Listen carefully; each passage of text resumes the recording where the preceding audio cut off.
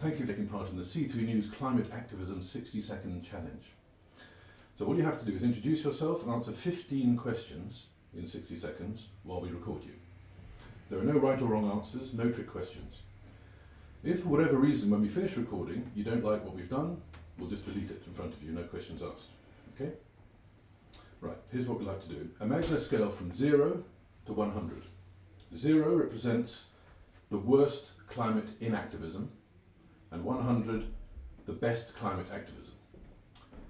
So the 60-second climate activism challenge involves a quick-fire quiz. I'm going to fire the names of 15 entities at you and ask you to respond to them all within 60 seconds. So as soon as you hear each name, as quickly and as clearly as you can, state a number between 0 and 100. This number represents where you think that particular entity should be on the climate activism scale. It's over very fast. 60 seconds mean that's only 4 seconds for my question and your answer, so no time to ponder, right? To recap, 0 is the worst, 100 the best. Any questions? No. Okay, all right. Before the 60 seconds starts, and I'll tell you when they do, I'm going to ask you 4 basic questions just to introduce yourself. And I'll make sure you're ready before the 60 seconds starts. Okay, so please tell me your name. Jenny Jones. Where are you from? Brighton. What year were you born? 1949. And what do you do? I'm a Green Party peer in the House of Lords. Thank you very much. Our 60 seconds starts 0, 100.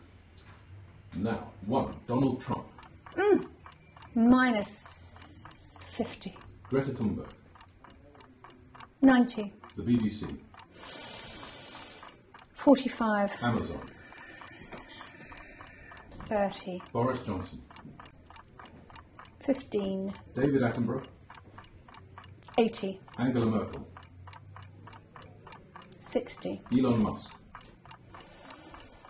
15. China. 20. Microsoft. 15. Norway. 65. Rupert Murdoch. 10. Kim Kardashian. 0. Ecuador. 50. And finally, you. 65. Perfect. If you'd like to briefly explain why you gave yourself that score? I think that I tried very hard, but there's always things you can do more on. So I could buy less.